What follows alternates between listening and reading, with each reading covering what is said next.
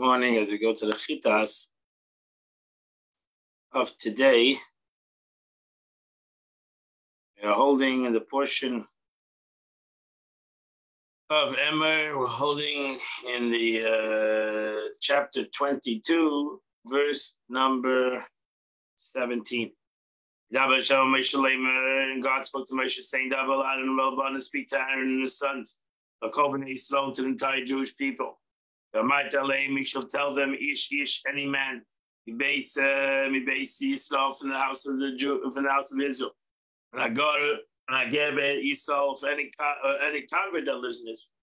Ashakiva carbon, they'll bring a sacrifice to all your vows, to all your charitable givings. Ashakiva Hashem Oila, which will bring to the Eibishter an Oila. Now she says, what's the difference in Nidreichem and Nidveisechem, Nidveisam? Nidreihem is when a person says, Harei Alai, it's a kamitam hami. Means he makes a personal commitment to bring a burnt offering. It's upon me, a burnt offering. And Nidveisechem, the donation, is when he says, Harei Zeh. When he says, it doesn't say it's a kamitam upon me, he says, this is the donation. So the guy says, I'm giving a cow to the temple. Or he says this cow to the temple. That's the difference between a neder and a dava. Dava is a lie, and the dreichem, the darim is a lie. It's upon me, and the dava is that this is going to be the tzeinchem kamim zacha. It's for favor for you. It shall be an unblemished male, like ksavim. Whether it's from the cattle, from the sheep, or from the goats. Now she says, God is saying here, bring me something that is worthy to appease for you before me. That'll make you favorable for me. The word of saints meaning appeasement in French. Kamim zachar, but with a burnt offering of birds, no unblemished or male birds are required. It's not rendered invalid if there's a defect unless a limb is missing. So we're talking about an animal. An animal needs to be a unblemished, something that doesn't have any kind of blemish. Verse number 20, Kol Hashem more anything that has a blemish. Like sakriva, you can't bring as a carbon. You lay lots in the because then it won't be favorable for you. Verse 21, if anybody brings off a peace offering, Hashem to God, the Fali Neder to declare a vow, again to give a gift, a baka, whether it's in the cattle, but saying no, it's in the flock. Come in you. It needs to be unblemished, complete. They're not saying that it should be, they're not saying it should be for your goodwill. It should not have any defect. Kashi says, for verbally designation, a particular animal, if he designates it merely in his mind, it doesn't obligate in a vow. A vow means where a person says it verbally, says it open. Verse number 22. Averes, a shaver, an animal that's blindness, or it's broken bone.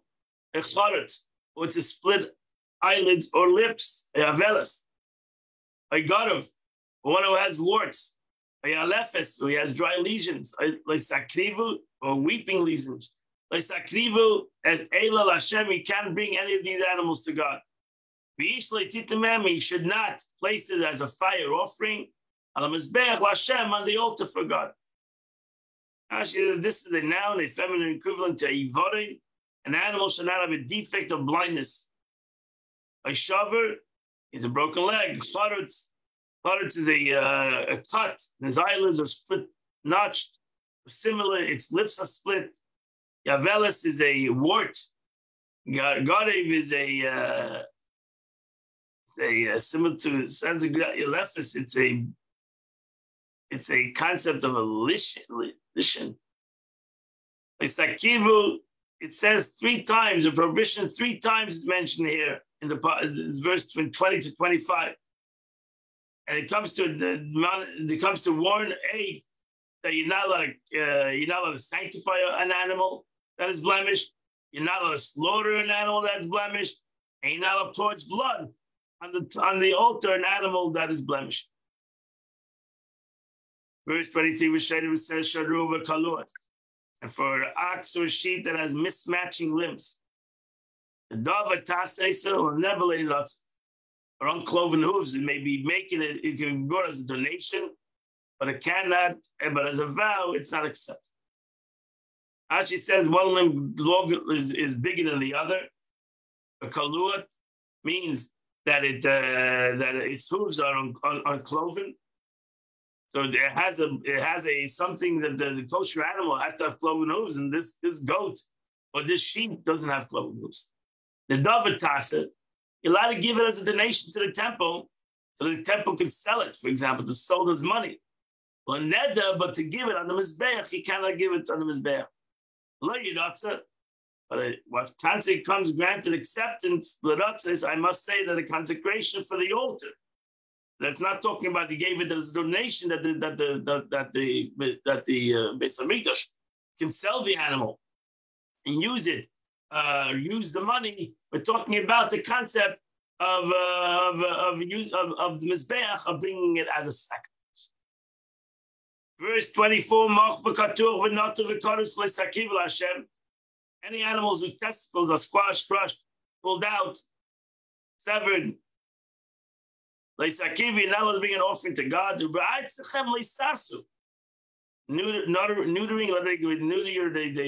neuter your animal. You're not allowed to do that. Rashi says. Rashi says in terms of damage, the testicles, the membrane, the testicles squashed by hand. Is more severe than a crushing. Natuk is torn off by hand until the threads upon which they are suspended straps, but they are still contained within the scrotum. The scrotum is not torn off. Because this is a clitoris is one that you use in instruments. Umar is squashed. Uncle is rendered as dimiris, which is equivalent to Aramaic and a special crushing. Because crushed, the uncle is rendered as the word vidistisim. That's a concept of crushing.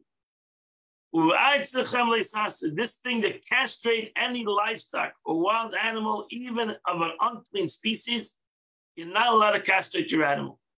This is why the verse says, in your land, to include the species found in your land. Or it's impossible to say that castration is prohibited only in Israel, because prohibition of castration is an obligation associated with the body of the person of the animal. And every commandment associated with the body of a person applies both to the land of Israel and outside the land. So you're not allowed to castrate your animals, whether it's in America or in Israel. Verse 25, for the hand of the Gentiles, you shall not offer up a food for your God of these blemished animals, because their injuries upon them, they will not be accepted. Ashi says, literally, from the hands of a foreigner, meaning if a non-Jew brought a sacrifice and handed it over to the Kohen to offer it up to heaven, he shall not offer up on behalf any blemished animals.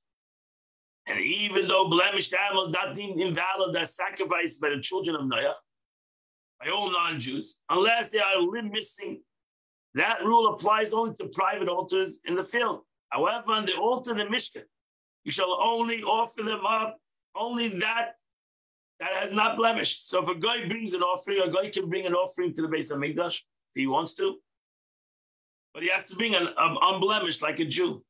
You shall ever accept an unblemished animals from them.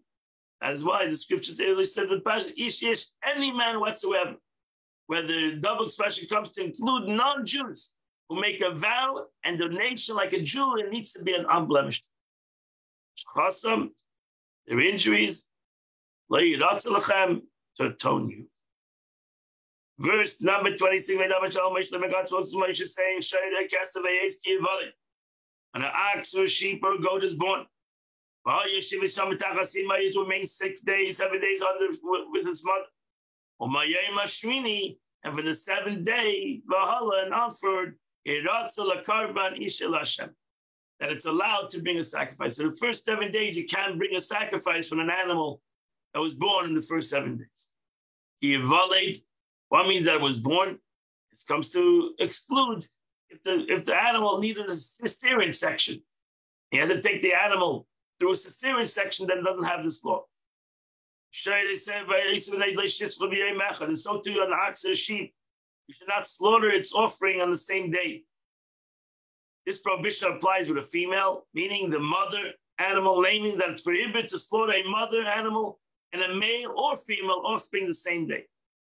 The prohibition does not apply, however, to a male, the father of the animal, and it's permissible to slaughter a father animal along with a male or female offspring on the same day. This includes this prohibition of slaughtering offspring than its parents. Doesn't make any difference what comes first, the mother or the child or the mother. Verse 29, when you bring an offering to God, it should be given your own free will. She says, from the very beginning of your slaughtering, take care that it should be done, acceptable to you, and make it acceptable. When you bring an offering to God, make it acceptable. Make it that it should be for free will. Although it has already been stated that Thanksgiving offerings by eating the day sacrifice, Torah repeats it here, exclusively to warn us that the slaughtering must be performed on this condition. Again, the machshava. Do not slaughter with the intention of eating it on the next day. But if you have that invalid intention in mind, sacrifice is not accepted for you. And it's called pigul, as we learned before. It's indeed will be rejected. Another explanation, let's say, knowingly, from here we learned that if someone slaughtered an animal in an incidental manner, meaning according to Rashi, without intending to slaughter, just to pick up the knife or throw it, according to Tosfos, is not intended to slaughter, but only to sever the organs, or he thought it was an ordinary animal, did not realize that it was slaughtered to the holy sacrifice. And even though the animal is fit to eat as an ordinary, non-consecrated meat, nevertheless, regarding this being slaughtered as a holy sacrifice, it's deemed unfit. You need to have, when you bring a sacrifice, you need to have that it's brought, that is brought for the sake of the sacrifice. And even though the animal is eaten in order, it has to be brought for the sacrifice. It's unfit. Although the scriptures already stated that a sacrifice is not acceptable if it's slaughtered, slaughtering one intended to eat it after the permissible time. In the case of sacrifice, they may eat them for 2 days. It specifies it again regarding those sacrifices that it must be eaten the same day. Name that this too must be slaughtered with the intention of eating it within the permissible time. That's what the pasuk teaches us. It not only that you have to eat it in the right time, it needs to be shechted that you're eating it in the right time. The only one who knows that is God, really. That's why you have to be honest and say that you had the wrong thought. You have to eat it on that day. You're not allowed to leave it over till the next morning. Ani Hashem. And Rashi says again the same thing as explained above. Torah dates thereby here to warn that the slaughtering must be formed with this intention. But it meant this fixed time limit for eating that has already been stated. The flesh of his Thanksgiving of shall be eaten on the day it's offered. Ani Hashem, I am God. I know who decreed this matter, and don't perceive it as unimportant. I know what you're thinking, so to say. Verse 31 of Shemot Mitzvah, you shall keep my commandments, you shall do them. Ani Hashem, I am God. Ashes Shemaitem, Zu HaMishnah, this is learning. You need to learn to be able to know what it means to keep. Asisem, and you'll do. Zu HaMaaseh, this is the concept of action. Verse 32, and don't desecrate my holy name. And I will be sanctified amidst the children of Israel. Ani Hashem mikatchem. I am the Lord who sanctified you. Now she says, Leischalu, I transgressing my commandments intentionally. Now, if it's not already implied by the verse, you shall not desecrate my holy name, and it's not to transgress God's name, will be sanctified. So, what is the learn from this verse? Adding, I shall sanctify in the midst of unto children of Israel. It teaches us, surrender your life and do not transgress God's commandment and thus sanctify his name. Should go on Kiddush Hashem. Now, one might think that the commandment applies even in private, meaning if not in the presence of 10 or more Jews. Therefore, the Torah tells us, says here, I shall be sanctified amidst the children of Israel. One is obligated to sacrifice one's life to avoid transgressing God's commandment only in the presence of 10 or more Jews. That's where you sanctify God's name. You do it in the presence of a minion. And one sacrifice oneself. One shall do it with the willingness to die. Anyone who submits to sacrifice of well, and assuming that God will surely perform a miracle for him and save his life.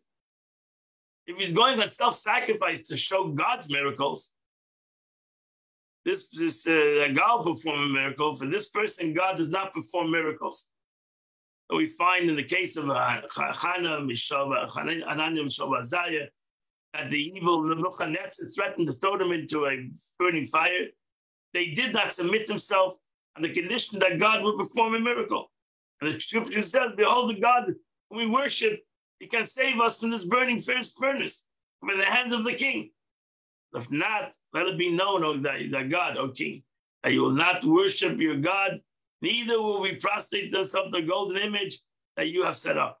We see from here that they said whatever the outcome will be, whether God will rescue them or God will not rescue them, let it be known that God is our God. So therefore, that's, you don't go on Kiddush Hashem that God is going to save you. You go on Kiddush Hashem, and whatever happens, happens. That's the true concept of sanctifying God's name.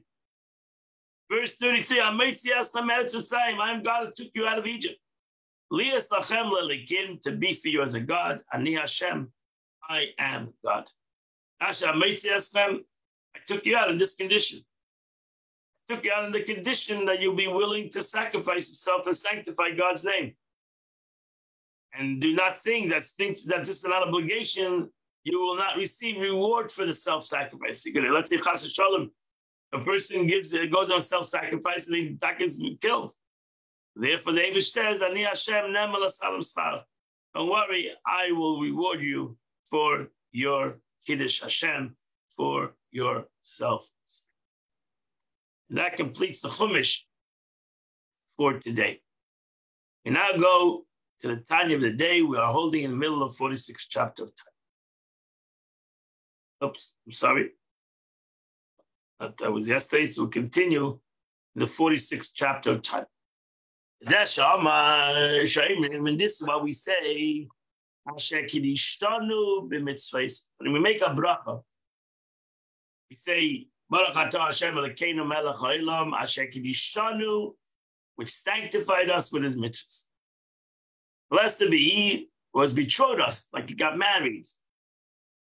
Kiddushin, sanctified us with his mitzvahs. The Hebrew word kiddushanu generally renders one who sanctified us. It is rendered who betrothed us. Because the Hebrew word kiddushin, betrothal, for a mitzvah too, are ka'adam amakadesh isha. So that's the bracha. You say a bracha, you say, with this, I'm getting married to you. What means a marriage? With this, I'm betrothed to you. What means a betrothal? With this, I have a relationship with you. With this, not only I have a relationship with you, with this, I have a personal relationship with you. So every person says the bracha, that he says, in essence, I have personal relationship with HaKadosh Baruch Hu. Ka'adam amakadesh isha, like a man who betroths his wife, lias ima beyichud gama, because he wants to be exclusive with her or with him. Veshakaza, b'dabak b'ishta, as it says, you get married, you betroth to each other, and with that, you get married, you become one flesh. So if that happens in marriage, in this relationship, so it surely happens between us and God. You should realize with the mitzvah, with the learning of the Torah, is infinitely suppressed. The union with the divine soul that is engaged in Torah and the commandments, and the verifying soul, my nefesh achiyun is below shame, and the verifying soul, my nefesh abaham is my animalistic soul, and the garments referred to above, and it's got they are all been united with God, like a marriage, like a yichud, like a man, so to say, like one flesh. This spiritual union infinitely surpasses the physical union of man and wife. In relation to a physical union is valid only in the sense that in this world, there can be no greater union than that of a man and a wife. This union is turned Kedushin. So that's why we give an example. The greatest union in this world is marriage. Greatest relationship is marriage. So that's the analogy. But the Eibishter's union with us is much greater than marriage. Therefore, Shlomo HaMelech, King Solomon, Allah Shalom, blessed memory, Shir HaShirim, his Song of Songs, the whole Shir HaShirim, which sounds like a love song, between a man and a woman, is really the concept of the love song between Jews and HaKadosh Baruch Hu.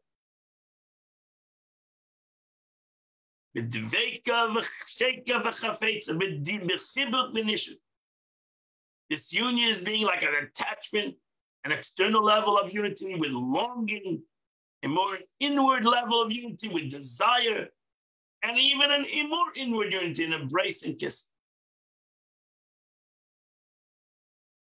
And that's what Shlomo HaMelech wanted to say. He wanted to teach us how to have a union with HaKadosh Baruch Hu. Because we can understand this union. So all the above matters of union are found in a Jew's relationship with God through Torah mitzvahs.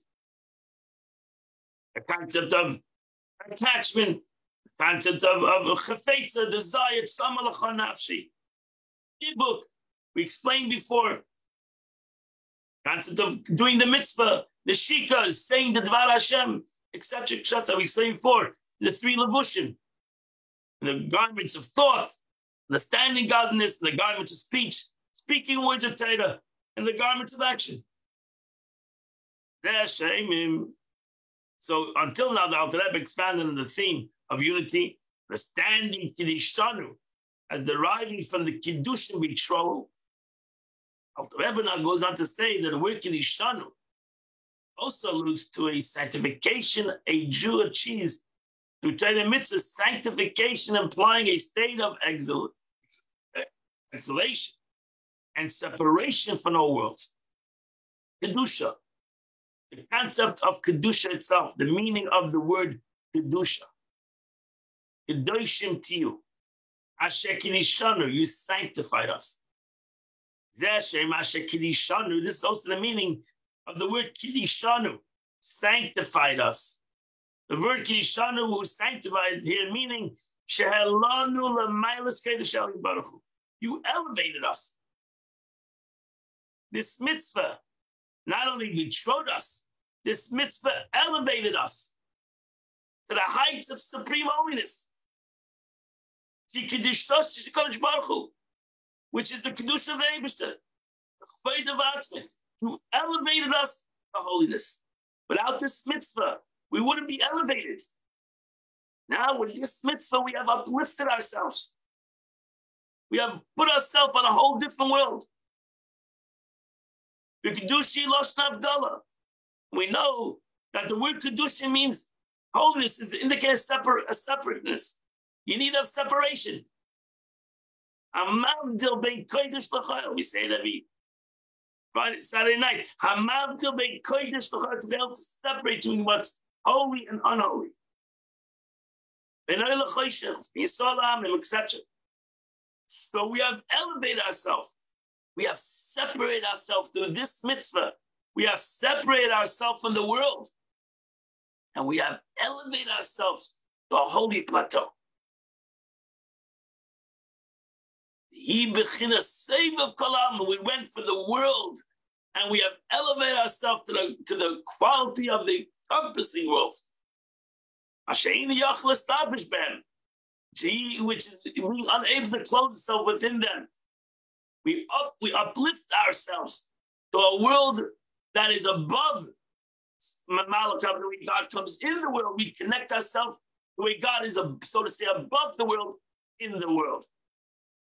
Because of the inable created beings to absorb the extreme holiness of this transcending level, God, at His word, cannot close itself within the world and therefore affect them in an encompassing manner. It is this lofty level that a Jew elevates through their performance of mitzvahs. So the Eibishter gave us vessels in the world that He give us the capability to transcend the world. And that's the power of a mitzvah, because the mitzvah is the mitzvah of God in the physical world. So I put on tefillin today. Tefillin is a physical entity. It's a box made out of leather. It has portions made out of parchments. And ultimately, this is God's will. So this is a worldly thing, but at the same moment, it's something that's above the world. It's something that has the will of God within it. So I have the capability through this mitzvah to connect to a super world, to connect to a world that is above this world as it's in the world. Because it's not anymore a parchment. It's not anymore a box. It's tefillin. And so to every mitzvah. So that's the word. Asher Kedishanu. The Eibishter uplifted us. God gave us the capability to have Kedusha. To connect to a reality that's above and beyond the physical reality. For through the union of the soul and its absorption into the light of into God's will. And that's what I do. I absorb myself into God's will. I do what God wants, so I become part of His will. And even so then He becomes holy. Then He retains the quality, the degree of holiness of God Himself, because that's God's will. So if, for example, I connect my thought to God's wisdom, so my thought has elevated itself. My thought has become now a wisdom that's greater than myself, than my own wisdom, that my wisdom would ever be able to accomplish.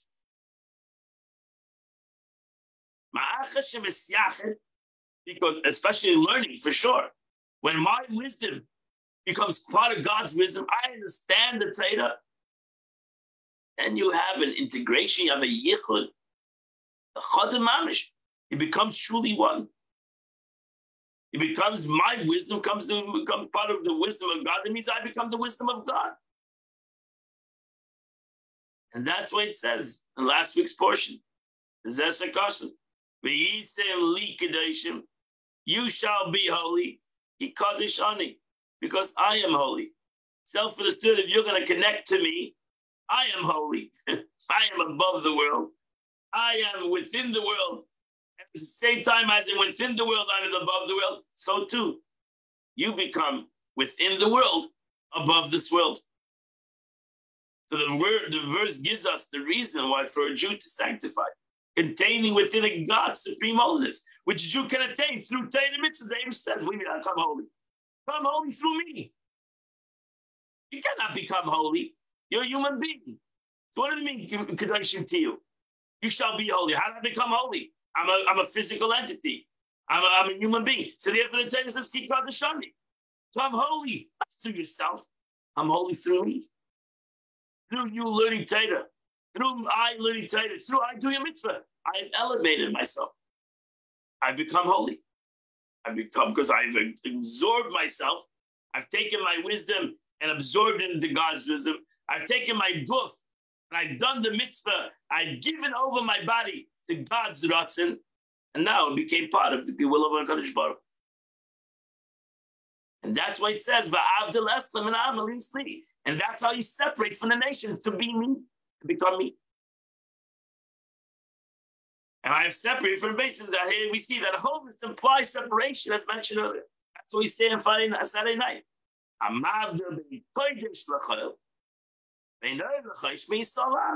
Because ultimately, if we go into the concept of the holiness of God, then we separate ourselves from any aspect in this world. As it says in the verse,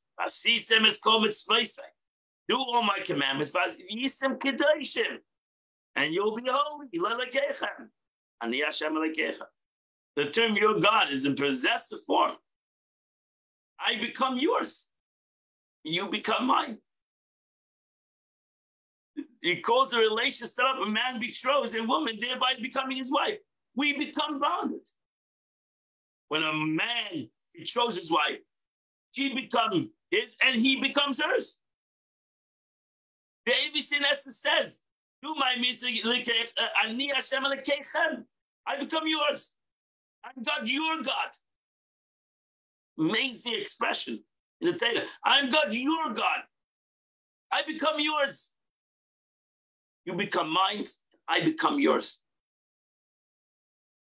This is the meaning through the fulfillment of the commandments and mitzvahs. I become your God. In the same manner as we say in our davening, Elokei Avraham, Elokei Yitzchak.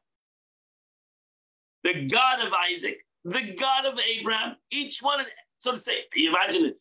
You say it every day in davening, 3 times a day. Elokei Avraham, Elokei Yitzchak. It sounds like they had the separate gods. Pas v'shalom. Because each one of them it was a personal relationship. Same one God. We have one God, we have one Torah. But each and every one of us has this personal relationship. Why do we give example of the office? Because they were Takar Makava. They were chariot of God. The patriarch was totally dedicated to God, nullified it. They became one with God. Vehicle, which it totally nullified to its driver. They were truly married. They understood the word. Yes, there. Hineni. With Talim and the Chlalim, they were nullified and absorbed in his light. And so too it can be by every single one of us. Yisrael. Every single one of us, and it happens to us every single time we do a mitzvah. Every time we do a mitzvah, we accomplish this concept. When we learn Torah, when we do mitzvahs, we come, and that's the bracha. Baruch atah Hashem Elokeinu melech haolam asher kiddushanu b'mitzvaysav. You sanctified us. You became married to me. You betrothed to me with this mitzvah. Some Jews actually say, the Ashkenazim, before they put on the talis, that we're getting betrothed. A Jew occupies himself with Torah study, the performance commandments. He's totally nullified and absorbed in God's light. Because why am I doing the mitzvah? God commanded me.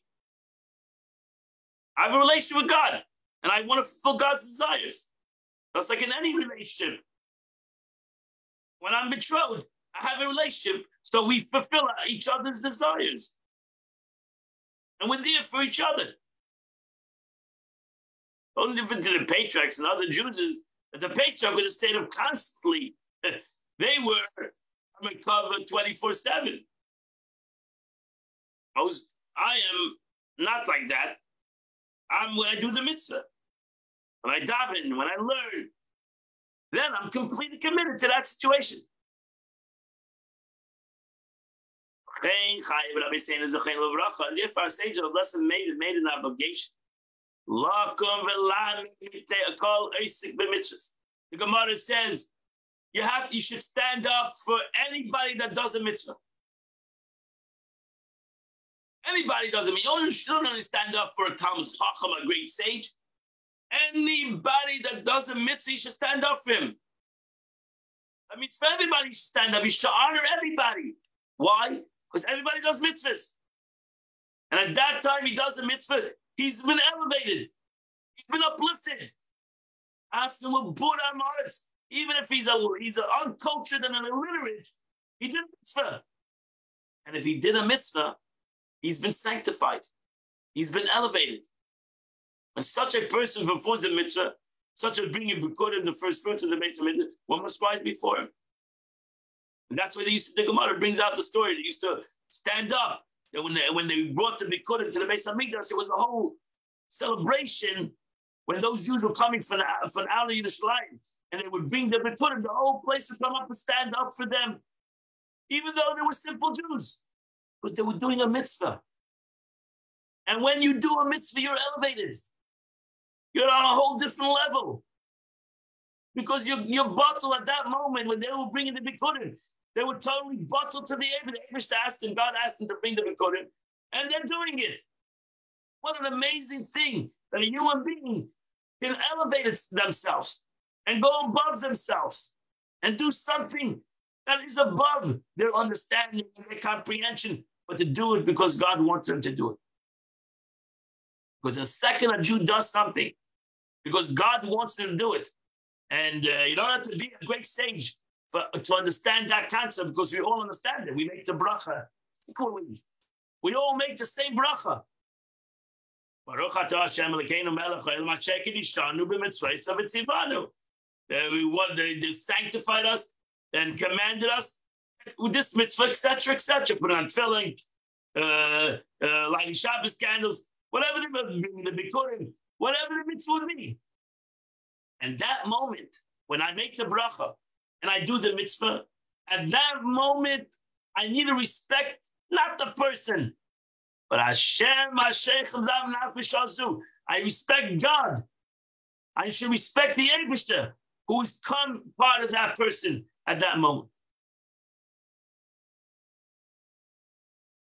That's a wonderful, unbelievable thing, if you think about it. There's only one problem. We don't feel this thing. Imagine if we felt every time we did a mitzvah, how we are uplifted to a higher level. We have separated ourselves. We have become united with the infinite light of God. I mean, that would truly be an amazing situation. That if every one of us felt this union, we don't. Why don't we? Not because it's not happening. We don't feel it because of the barrier of our bodily grossness with which the soul dwells. That the body has not yet been refined. And the problem when the body has not been refined, it dims the eyes of the soul from seeing the divine vision. Like we're not like the patriarchs, the great prophets, the great tzaddikim, who saw their world. Expression tzaddikim, the expression of the Talmud, that tzaddikim see their world in their life. Most of us need to wait for Mashiach, or after 120 years, that we can have Riyah Selikus, that we can have this Riyah, this concept of seeing. A tzaddik, a great person, a tzaddik, has the capability of seeing it right now. These great tzaddikim are able in this world to see divine vision, normally seen only in the world to come. And that's the problem. That is the struggle. Not that it changes the reality. The truth is, if you don't, in essence, the Alter Rebbe is saying, if you don't believe in this, then you're making a bracha lebatala. You're saying God's name in vain. So today we say the bracha, the tzaddik and the regular person says the bracha. Why do we say the bracha? Because that's the truth. That is what's happening the second we do a mitzvah. Whether we see it, the tzaddik says the bracha and he sees it. I say the bracha and I don't see it. Because why do I say the bracha? even though I don't see it, because I say the bracha, because that's the truth. That's what's happening. At that moment that I did the mitzvah, I'm doing it. I connect, I become united with God. And at that moment, when I do the mitzvah, I've been elevated to a highest, my soul has now been connected to Ein Sof, to infinity, to the essence of God, which now been elevated. And Abdul, that's why the Eibishter is separated. I've elevated myself in this world. And truly every Jew would be capable of witnessing such a vision of holiness during the performance of mitzvahs, were it not for the coarseness of the body. And that's one of the reasons why we beg for the coming of Mashiach. That we'll be able to see Gilui Elokus. We'll be able to see the revelation of God. That we'll be able to, when we say the bracha, in Mitzvah Hashem, Mashiach comes and we'll say the bracha. I understand why all souls in heaven are waiting to come down, because they can't see the bracha. They cannot do it anymore. They can't do a mitzvah. So even if they're Gan Eden, they can't do mitzvahs anymore. So that's why even the souls in Gan Eden are waiting to come down to the world again. So they'll be able to do the mitzvah, and they'll be able to see at the time they're doing the mitzvah. They see the way godliness is permeating all the worlds, and how he himself is elevating himself and becoming one with this godly concept, which is truly an amazing concept if you can comprehend this aspect. That completes the Tanya of today. Today is the 11th day of the month, which is chapter 60 to chapter 65. If you do those 5 chapters, you accomplish the Chitas of the day. And I wish you a wonderful day and invite you to Mitchell tomorrow. We'll continue the Chitas of the day. I also invite you tonight. We're having 7:30, a new JLI class, Jew per Natural. These are a new wonderful class of the JLI that goes through the concepts of dreams and all these things, dreams and directions, stars and signs, jinx and evil eyes, para and normal. So these are 4 classes in the next 4 weeks to come and learn together at Chabad at 7:30 tonight, or on Zoom. You can come also and learn on Zoom. Much better to come and learn at Chabad. And if you need a book, please call the office at 487-2934. I wish you a beautiful, wonderful, and happy, healthy